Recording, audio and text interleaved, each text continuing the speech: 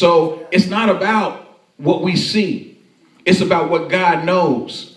And if ministries like that are calling and asking, there's something that God has resided in me that I need to give to the people. Are we understanding? And since God has decided to give it here, amen, let's all join on board. Amen. Since God has blessed Bishop Tellis, let's all join with him and get behind the vision.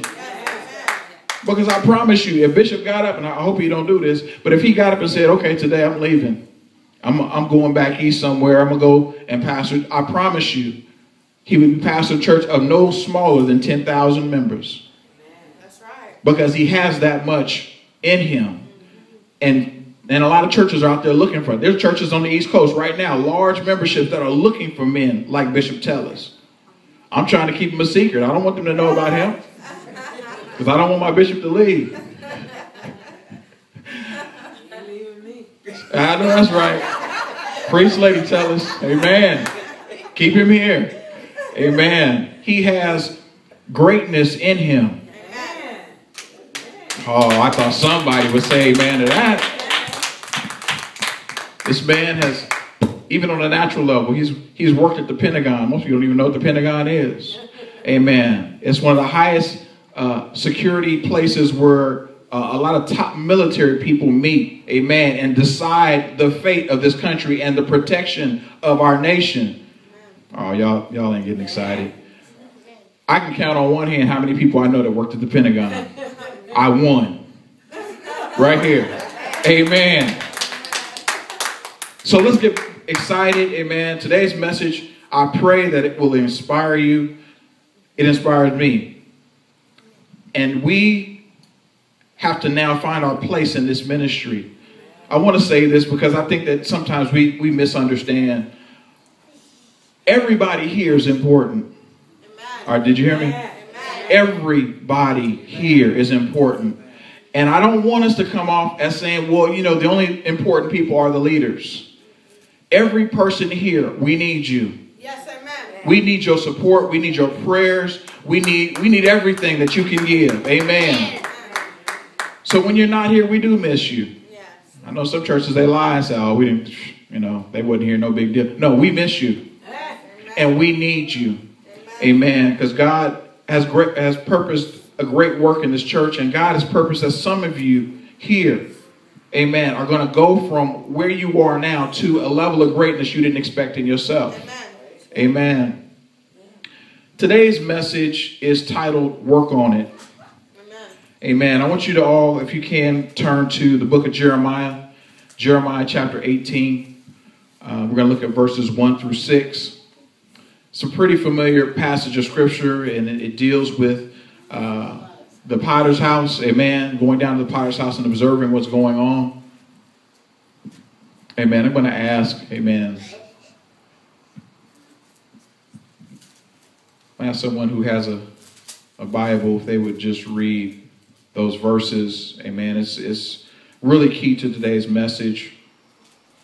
But we're going to kind of turn the potter's message around a little bit, because I know some of you have heard it, the traditional, how the message reads, and how the pastors have given that word. And God's adding something different to that today, but it's for us. Amen. So has anybody found Jeremiah 18, verses 1 through 6? Amen. Anyone who has, just go ahead and read it. Jeremiah from the Lord, saying, Arise and go down to the potter's house, and there I will cause thee to hear my words. Then I went down to the potter's house, and behold, he wrought at work on the wheels. And the vessel that he made of clay was marred in the hand of the potter. So he made it again another vessel, as seemed good to the potter to make it. Then the word of the Lord came to me, saying, O house of Israel, cannot I do with you as this potter, saith the Lord? Behold, as the clay is in the potter's hand, so are ye in mine hand, O house of Israel. Amen. I want to say to each of you here, amen, this is the word that comes directly from the Holy Spirit. It is easy to join a church that is established and has everything in place. There's really no work for you to do. Joining a church that is growing and establishing itself requires work and dedication. But the reward from God is greater.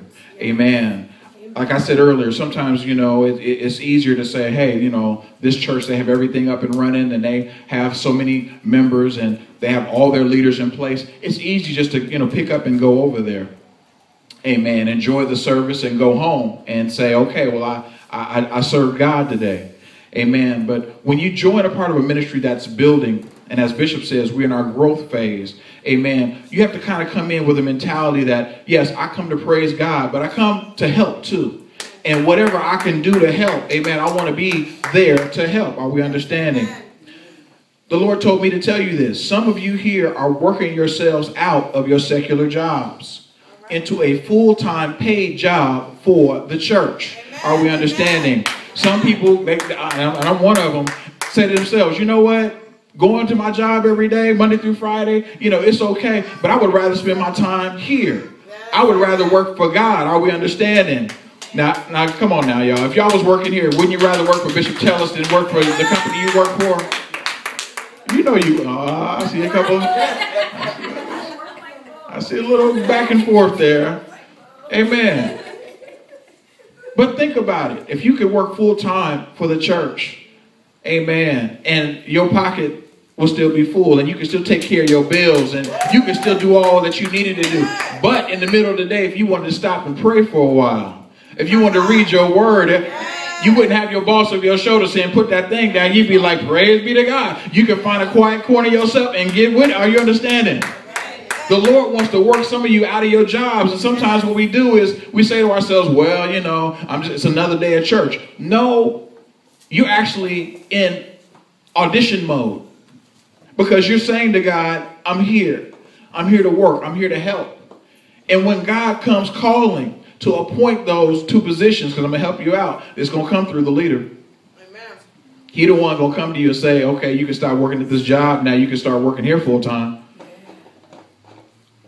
It's going to be those who are working faithfully in the church.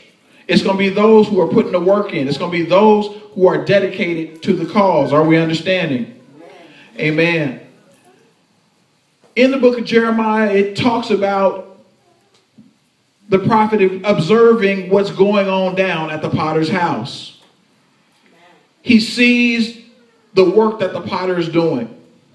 He sees what it takes to make the pot that the potter is creating. And as he sees it, God begins to reveal to him what is going on with the house of Israel and how they are in God's hand as the pot is in the potter's hand.